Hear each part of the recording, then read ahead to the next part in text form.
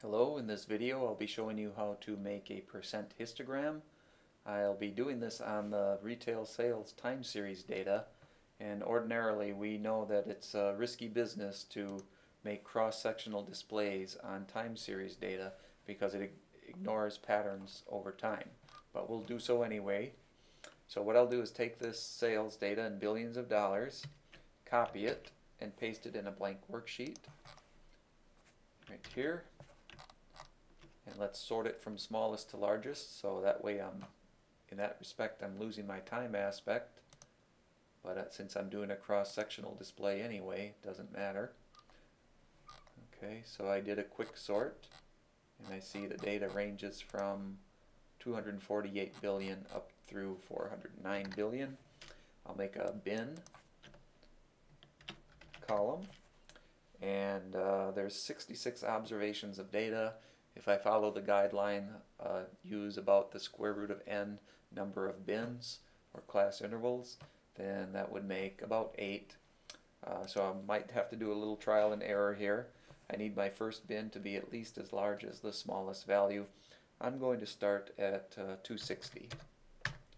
And then let's go up by 40s and see how that turns out.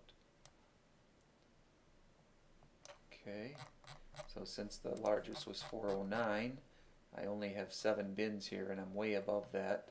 So let's go up by 30s, I guess, instead. Still too large. Let's go up by 20s. So a little trial and error. That's okay. And I'll have to go one extra bin than I wanted, perhaps. There's 9 bins here. That's okay. Okay, let's go data. Data analysis. Histogram. Press OK. Input range is sales. Bin range I've created is right there. Labels in the first row. Output range. Let's show that right here. And I want to see a chart, the actual histogram. Press OK, and this is what I got. Okay, so we'll clean this up a bit, stretch out this graph. I don't need this frequency legend. I'll click on it once, delete. Right click anywhere on the bars, format data series. Let's change the gap width to 0. Fill, no fill, border color, solid line. Let's make that black. Press OK. Okay, I don't need this more category, so I'll delete it over here. Select these two cells, right click, delete, shift the cells up, and the more category is gone from the graph at the same time. Okay, I want to, I'll move this graph over a little bit, and let's create a percent column. And I know there's 66 observations. If you forgot, you can do a sum here, equals sum, and the sum of the frequencies, 66.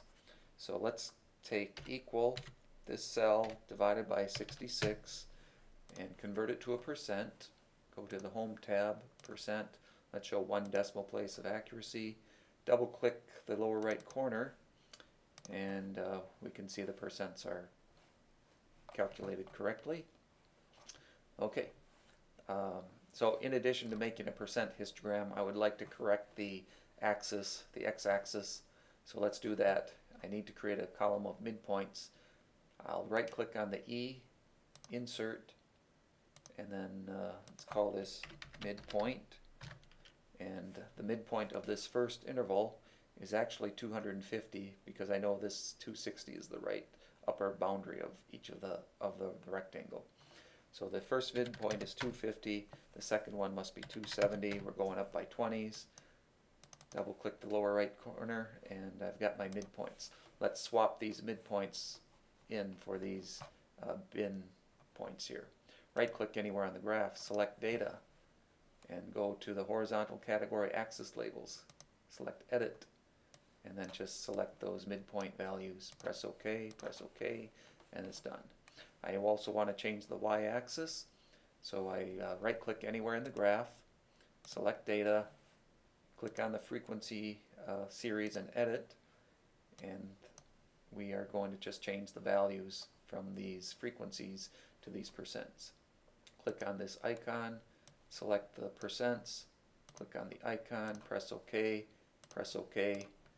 and that's good. And let's edit a little bit more.